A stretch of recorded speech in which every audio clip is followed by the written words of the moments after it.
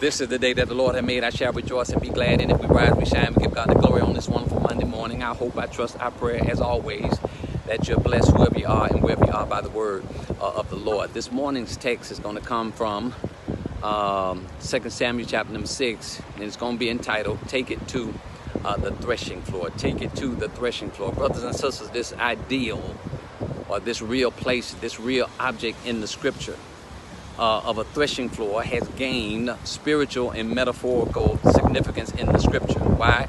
It becomes the place of test, separation, and proving. And when I say take it to the threshing floor, any idea, any relationship, any partnership, any alliance, anything that is worth doing and anything that's worth your endeavor and your time must be first taken to the threshing floor. I can show you the threshing floor in 2 Samuel chapter number 6 when they were trying to bring the Ark of the Covenant into New Jerusalem. But the oxen stumbled. Where did he stumble at? At the threshing floor. And it was at the threshing floor that someone died because they were doing the right thing the wrong way.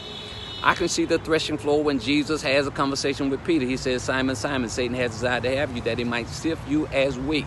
Hint, hint, threshing floor. He's trying to separate the flesh of you from the spirit of you, from that which is carnal from you, from that which is divinely proclaimed about you by Almighty God. I see the threshing floor in the story, in the narrative of Ruth and Boaz. Where did Ruth meet Boaz and where did they consummate their relationship? Where did she get her husband from? She got him from the threshing floor, because it was at the threshing floor that God let him know unequivocally that this is the person that you ought to spend the rest of your life with. So they established their covenant relationship and arrangement at the threshing floor. If it does not pass the threshing floor, you should not have it in your life. Allow God to separate that which is real from that which is phony in your life. Take your friends to the threshing floor. Take your relationships to the threshing floor. Take your ministry to the threshing floor. Take your own mind, your ideas, your vision. Take it to the threshing floor and allow God to separate out that which is not like him.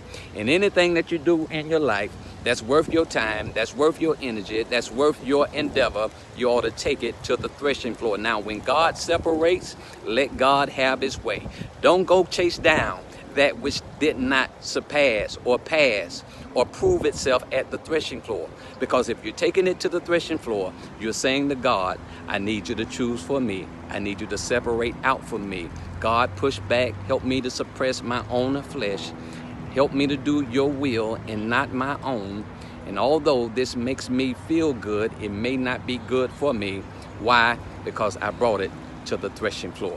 So I hope, trust, pray that everything, every single solitary thing that you do, every single solitary thing that you endeavor in, your ministry, your life, your family, your friends, whatever it is that you engage in life, that you'll make sure it clears your threshing floor. Till the next time, God is good all the time, and all of the time, God is showing up good.